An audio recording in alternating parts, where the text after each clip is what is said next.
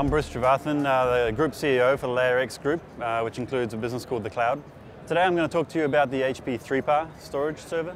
So before we went down the road of looking at the HP 3-Power, we were using another HP product, Left-Hand, which was doing the job fine, but as we started to scale and started to see the demands of the client base that we were attracting, we knew we needed to make a change. The most valuable features of the HP 3-Power solution for us, I would have to say, would be around thin provisioning, being able to provision big and then see what the utilization's like. And ultimately the biggest thing, if you draw a line from all of these feature sets down to one common thing, it's really the ability to change your mind. Now, as a service provider, you have to be able to change your mind because your customers will. And if your customers change their mind and you can't, then you're kind of backed into a corner. So, with the HP 3-Power and all of the dynamicness of that, you're able to change your mind in pretty much every layer of the technology stack.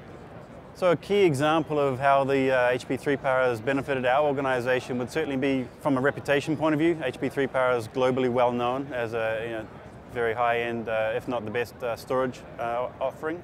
But in particular, again, drawing back to that performance requirement, it also has a reputation around performance, and it does deliver on promise. We make big promises to our clients around performance. We have to be able to back that up with a technology that will actually support that initiative. The stability of 3-Power is unquestionable.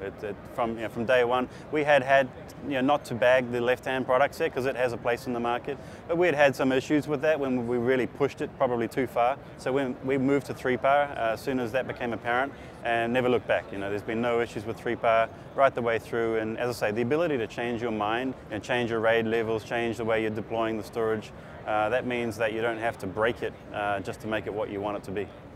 So the scalability of 3-Power, bearing in mind we operate cloud platforms in New Zealand, is far beyond what we need because our market is fairly small, and so being able to scale to multiple petabytes on a single SAN is great to know that it can do that, but it's not something we've had to worry about in terms of an overall capacity limit.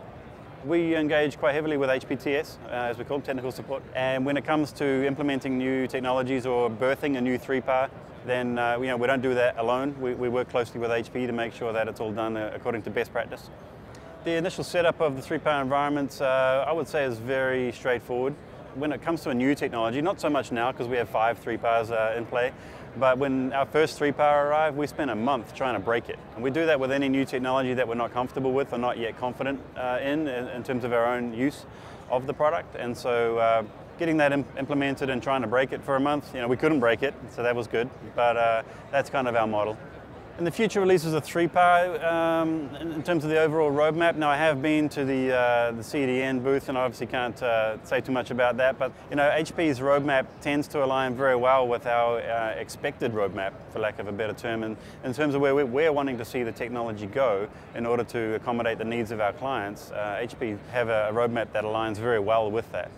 So I would say I don't have any particular requirements that I don't think HP already have on their roadmap without saying what they are.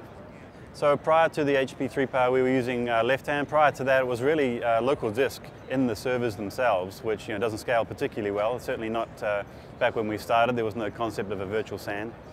So most recently, we have implemented the all-flash or the entire flash-based 3-Power 7450, and the roadmap towards making that decision was really around performance. We've always kept a couple of keywords close to our heart with relation to our branding, and performance is one of those, quality being the other. And so the all-flash environment has enabled us to deliver on promise with regards to performance. Other than HP, we've been talking to, I wouldn't say working with, but we've been talking to both Cisco and Dell, more so with Dell over the years, but we've really failed to engage to the level that we have with HP. HP have always been incredibly engaging, incredibly communicative with regards to not only the product sets that are available, but where they're going. And the entire ecosystem around these product sets is really what adds the ultimate value. Anybody can buy a hard drive and stick it in a machine, but being able to support that long term, understand where that technology needs to go, and then get it there. 3-Power gets a 10, naturally. Yeah. When researching flash storage, a lot of people think I can buy an SSD drive from my local computer store and SSD is SSD, right? Well, that's not true. There is enterprise SSD is very different. But then you've got to consider the whole environment around that. You know, you can read and write to an SSD drive, you know, how many times can you do that, and what is keeping an eye on that for you? So the entire HP 3-power environment is managing that for you and making sure that your data is not going to suffer, you know, bit rot or any kind of degradation or corruption. And so that whole enterprise solution wrapped around that SSD technology is what makes the difference.